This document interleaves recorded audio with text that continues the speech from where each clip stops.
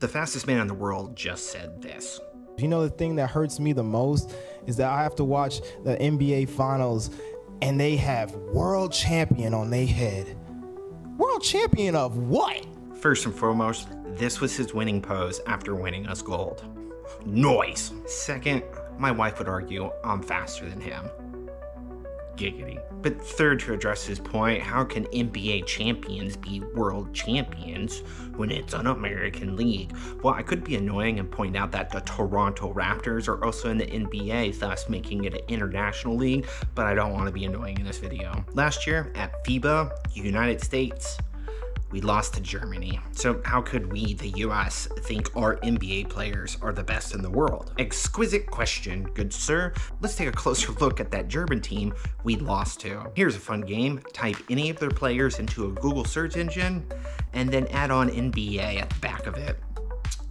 What do you think you'll find? He plays for the NBA, he plays for the NBA, he plays for the... They all play for the NBA. At FIBA, Serbia took second while we took fourth. And if you didn't know, second is better than fourth. But I've discovered a pattern. He plays for the NBA, he plays for the NBA, he plays for the NBA. All of Team Serbia plays for the NBA. Third place was Canada again. Third place is better than fourth place.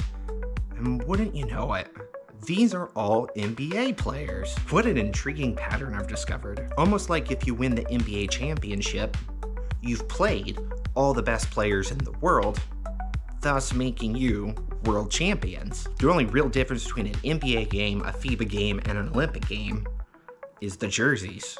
You're still gonna be playing the same exact players that you do all season long in the NBA. This just doesn't happen in basketball. It happens all throughout the Olympics too.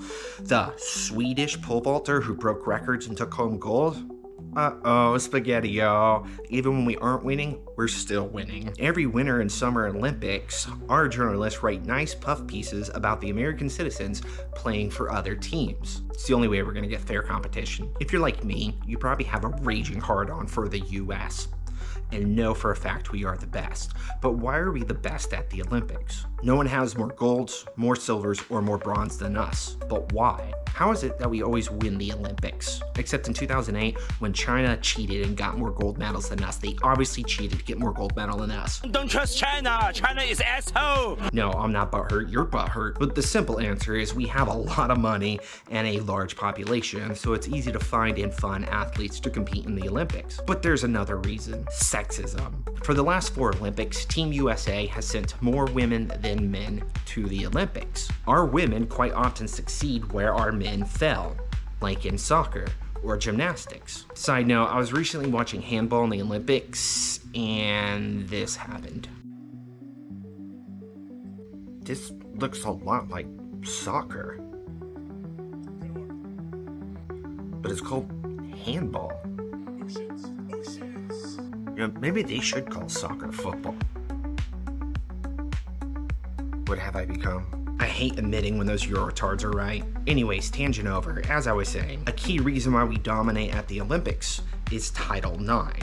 If you don't know what Title IX is, it's a law that passed in 1972 that forces schools to fund women's sports equal to men's sports. 50-50 funding is the law. For decades, we've funded female sports like no other country, and in those decades we've created many professional female athletes that have gone on, I don't know where I'm going with that. So when you spend decades doing this, you raise multiple generations of female athletes that are superb. Female athletes that can outcompete underfunded competition, like Africa, all the Middle East, most of South America, pretty much everywhere in Asia except 2 countries. The competition pool for male athletes runs deep from every country, not so much for the female teams. They fund their female sports less, so there's just less competition for us to go up against. If other countries cared about their women as much as we care about ours, then maybe our women would win less golds. So secretly, I'm rooting for sexism on the global stage. We get the most medals, because we're the best. Duh. And you can trust me when I say that, because do I look biased in any way whatsoever? But also sexism from other countries plays a big role in that. I tried explaining this to my wife's friends the other day, and they just said it's because men suck, women rule. And every day I grow to hate women more and more and fully realize that being gay Definitely not a choice. I don't know, someone's gonna be like, this Olympics needs an asterisk because Russia isn't there. Actually, we've dominated ever since the first Olympics. We won the first Olympic. We dominate in every event. Except shooting. Yes, I know. Insert your stupid joke. It wasn't in a school or Little John reference here. Russia has never won the Olympics. Soviet Union has won a couple, but it pales in comparisons to the amount that Americans have won. Even when they do compete, we still dunk on them in every way possible. But Russians are still competing. The country of Russia has been banned from the Olympics, but their athletes can still compete under AIN. It's for individual, neutral athlete, whatever, but French is a dumb backwards language, so the initials don't line up. This means Russians are still winning medals. They just don't get to add that tally to Russia as a country. Speaking of dominance, did you know in 2024, Team America won gold for an event in 2022 Winter Olympics?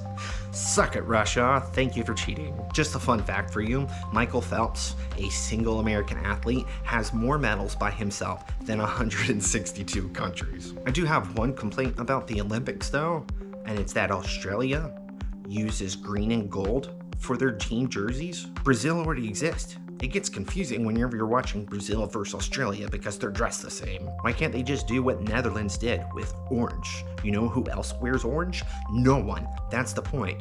Take notes, Australia. Even your next door neighbors, they wear black and white, so they stand out. Just pick different colors. During the skating event, one of the skaters in between before and after his runs, he would juggle. Speaking of those kangaroos, they have the third largest team in the Olympics. They're a powerhouse in sports. The country only has like 26 million people, and yet they out-earn medals of countries 3, 4, 5, or even 10 times bigger than them. They're punching way above their weight. And as America's true greatest ally, Australia, I'm proud of those kangaroos. I did notice something odd during this Olympics. It's common during track and field events, after you win, you run to the stands and then like your friends and family, they'll throw the flag to you, but quite often they don't catch it and it just hits the ground and no one complains. Or like this American cyclist who won gold and immediately fell down with the American flag on the ground and no one complains. To be clear, I'm not complaining. I just find it interesting that a lot of people find it offensive when the American flag touches the ground, but there's this unwritten law in the flag code that says if you won gold for your country, then it's okay if the flag touches the ground. No one gets butt mad. No one complains about this, not even the boomers. The lady in this photo, Kristen Faulkner, so she has a wild Olympic story. So she first started cycling like 7 years ago, and then she was supposed to be an alternate for Team USA. She wasn't even gonna go, but then there was a last minute trade out where they needed her to step up and compete for Team USA, and she won the first cycling medal for America, or first gold medal in cycling for America in 40 years. In the past, IOC has told the athletes that they shouldn't be shapoinking each other, but this year, they got rid of that rule and they provided the Olympians with 300,000 condoms. Now, if you do the math on that, there's about 10,500 athletes. This year, it was 50% men, 50% women. So roughly 5,000 athletes were expected to go through 300,000 condoms, which is 60. That's a lot of shaboinging over 18 days. The Olympics are just one of the most insane things and an accomplishment for humanity in general. There's over, I forget what it is, there's over 200 countries that compete. And when you get these thousands upon thousands of people from every country, every culture, speaking every language, they come together for 2 weeks and there's no problems. Everyone just gets along. Even after they finish, the losers still hug the winners still hug the losers. I didn't lose my train of thought. Shut up. They even mimic each other after they win. Look at these two examples. It's that Turkish dude who just rolled up, some middle-aged dude not wearing any of the fancy robot stuff, and took silver in 1 second. He beat all these young kids wearing all this stupid gear. Good for him. Sometimes South Korea and North Korea even enter the Olympics together, just as Korea. Now, with the Olympics on its last day and coming to a close, you're probably wondering who won. And even though I'm biased and I would like to say America because we got the most medals, the real winner was Japan.